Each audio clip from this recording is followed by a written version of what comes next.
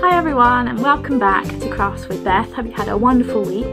Today we are making fire breathing dragons, just like this one here, as you can see.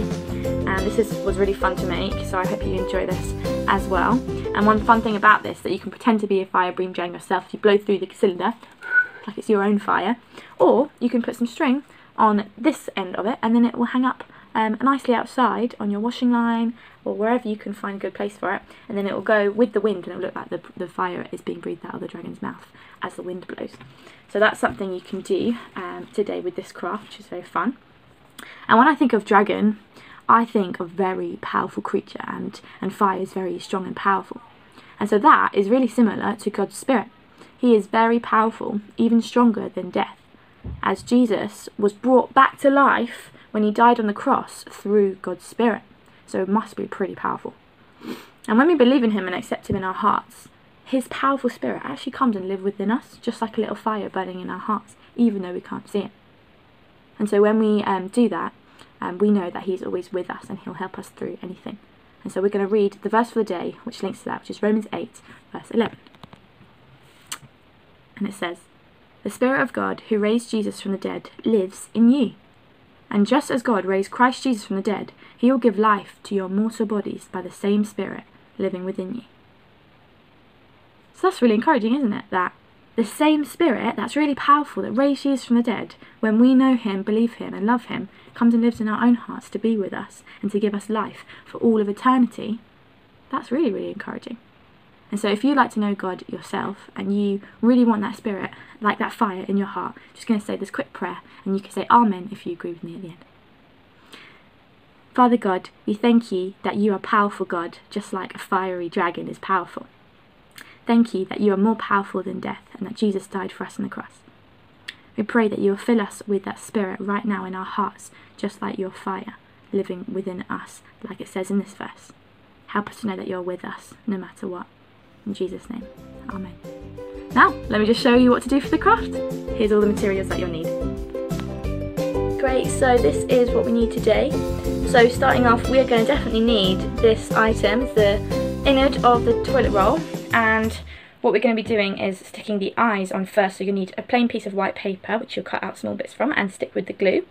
And then we're going to be using a lot of red and yellow paint today. You can use any colour for the dragon's face, so if you have a different colour in mind, that's completely okay. And also a bowl and a paintbrush just to use while you're painting. You can also add a water jar as well if you like to clean your brush, which isn't in the shop, but you can get that from a cup or a mug or whatever you want to use. Then we will need some tissue to use for the flames, and some sellotape, piece of string, and a black marker. So feel free to pause the video while you go get those things. Okay, so first thing we are going to be doing for stage 1 is the dragon face. So make sure you've got your toilet roll innards and your piece of paper, because what you want to do is cut out these little flaps for the eyes, which we're going to stick on before we start painting. So what you need is to get your scissors and then cut out shapes which look just like this, as you can see. So it's about 3 centimeters long and it's got a little rounded edge at the top and a flat one at the bottom. What you're going to do once you've cut those two out is fold about halfway, but it doesn't have to be exact, like so, for each of them. And then you're going to stick the base on top of the toilet roll, like so. And you're going to do that with your glue stick. So we're just going to glue very nicely, like that. And then at the back of it, pointing upwards, you'll stick it like so. And then you do that with the other one. Okay, so hopefully you've done that nicely with the two being at the back, stuck down with the glue. We're going to come back to doing that later, finishing off the eyes. But what we want to do now is to get your paintbrush and your red paint. So I've put mine in my bowl, just in there with some cling film, just because it's a bit easier to clear up. Feel free to do the same. and then we just paint away. And we want to paint all of the toilet roll innard, so it's completely covered on the outside, as well as these little flaps, which you can see here. So you do it at the back, and it can get a bit sticky and a bit messy, so make sure you're wearing the appropriate aprons or whatever you have, and covering the surfaces that you're using as well, because you don't want to get paint everywhere, do you? So you do that just like I've done this one. I've covered all of it, and you carry on for a bit until it's all finished. And there we go, that is my dragon face complete with red paint, and that's stage 1 finished. What we're going to do now is put this to a side to dry, make sure it's not going to make anything painty, so it's in a safe place. And then you're going to have to get some tissue paper or toilet paper for the next stage, which is the flames. So make sure you've got everything that you need, the tissue paper or the toilet paper and some scissors and your paints. That's what we're going to be using for the next stage. So what we've got here is the flames, which are about to be painted. So what I've done is I've made strips of the toilet paper, and I've used about 3 sheets of toilet paper, and the long ones are cut just from the length of 2 sheets, and the shorter ones are just 1 sheet. And you can use as many or as little as you like for these. And yeah, just make sure you've got the bright paints that you want to use. I'm using acrylic, but it doesn't really matter which one to use. But as long as you just don't put too much paint on it, that's going to be the best thing, because if you do too much paint, it will disintegrate and it won't be strong enough. So add a bit of water if you would like to, and you can colour them all in with the red, orange and yellow paints, and then you're going to leave them to dry. So crack on with that, and then you'll be ready to go for the next part. And there we go. So make sure you've done both sides of the strips. It can be a bit fragile, so if you need to do multiple ones, as some of them aren't working, that's completely okay. As you can see, I like it looking quite messy with all the different colours mixed and blended, so feel free to do that, or to be as neat as you like. And make sure you're careful when you paint over the edges as well, because these are actually 1 sheet there, 2 sheets, so that's 2 sheets together, so it can often break in the middle, so be careful when you're painting over that. And then leave it to dry for however long it needs. Definitely will be over 15 minutes, or you could hair dry it, and then come back and we'll be ready to finish off this stage once it's all dry. Brilliant, so I'm hoping that your dragon face is all dry now, as well as your wonderful flames. So what we're going to do now is we're going to stick this to the inside of this end of the dragon face, just like so. So you stick it in there and get some sellotape, and then just press that down, and then you do that all the way around, and then you're good to go. So make sure you cut lots of little strips of sellotape for you ready to stick on. I tend to start with the longer ones first, but it doesn't really matter, just as long as all of the inner circle is covered with the different strips or the different flames. So let's get started.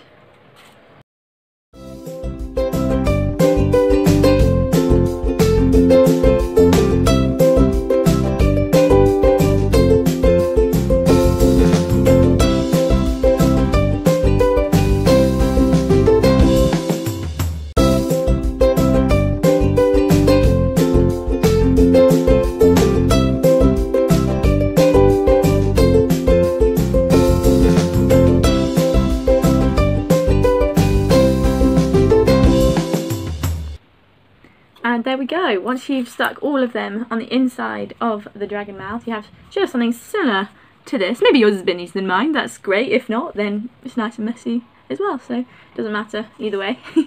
This one is almost done now, as we've done the flames, just like you can see on both of them.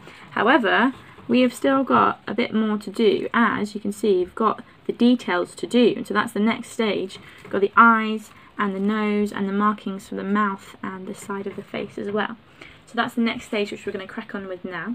So what we're going to do first is the eyes. So you're going to want to cut out a little bit of A4, just white paper, using normal paper, a couple of circles that are just going to fit on there, with a black dot on it, and then put that on with glue stick, and then do the lines that you can see here. The nose nice at the front, some diagonal lines and dots and whatever decoration you'd like, as well as a black triangle for the opening of the mouth. And then once you have done all those markings, you'll be very, very nearly finished. So let's crack on with that stage.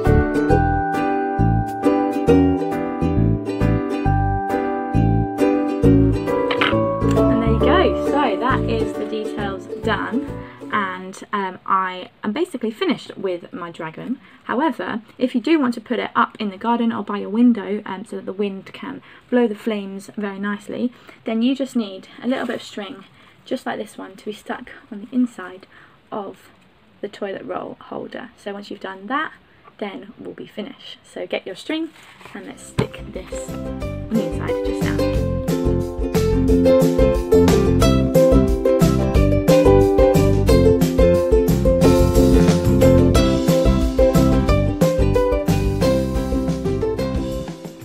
And there you have it. That is your fiery dragon finished. So feel free to hang that up somewhere in the wind so it blows very nicely, and may it remind you that God's Spirit is powerful just like fire, or like a powerful dragon, and that he lives within our hearts. And so that's the end of today's craft, and I hope you've really enjoyed it. If you would like to do some more crafts next week, then just stay tuned and have a look on this channel, as there will be more to come. Take care, thanks for watching.